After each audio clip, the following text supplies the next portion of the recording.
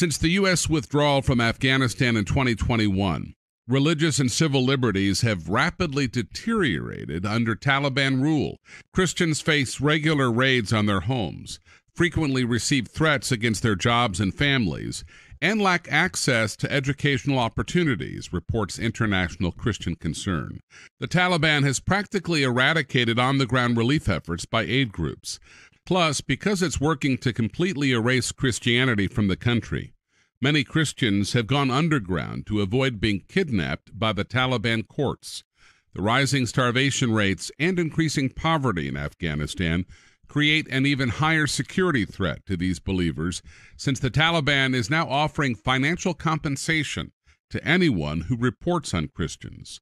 Unless ransomed by their families, Christians captured by the courts face brutal torture and even death. If redeemed, the survivors and their families, often bankrupt from the exorbitant ransom demands, must flee their homes to avoid repeated kidnappings from the various Taliban gangs.